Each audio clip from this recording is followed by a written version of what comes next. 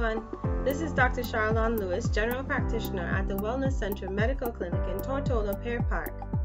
Now, we're on lockdown, and around the world we know that a lot of countries are practicing social distancing and are locking down their citizens in an attempt to try to flatten the curve of incidence when it comes to this disease, the coronavirus 19. So while we're at home, it can be very trying for a lot of people to be forced to be apart from one another. And during these trying times, you have to be very aware of maintaining not only your physical, but also your mental health.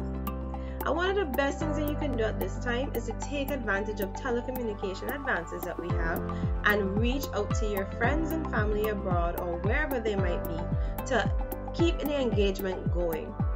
Now, while we're at home, we have a lot of time on our hands. It might be very quiet and we get very lost in our thoughts sometimes. And this is where it's very important to reach out to those around you to be able to have that sort of social interaction. Okay? The other thing that we can do is that we can also meditate. When you meditate, it gives you a chance to clear your mind of all other thoughts.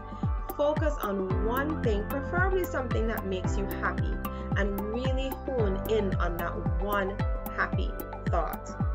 Not only will it keep some of the more anxiety-causing thoughts at bay, but it also, from a medical point of view, actually helps to change the chemistry in your brain to help make you deal with anxiety a lot better. So social distancing means that we physically have to be away from one another. Yes, that's true.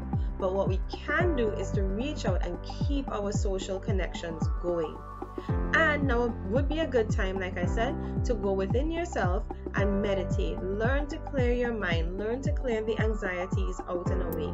Whether it's you decide to pray, you decide to read the Bible or whatever religious text you have, or you just decide, like I said, to focus on one happy thought.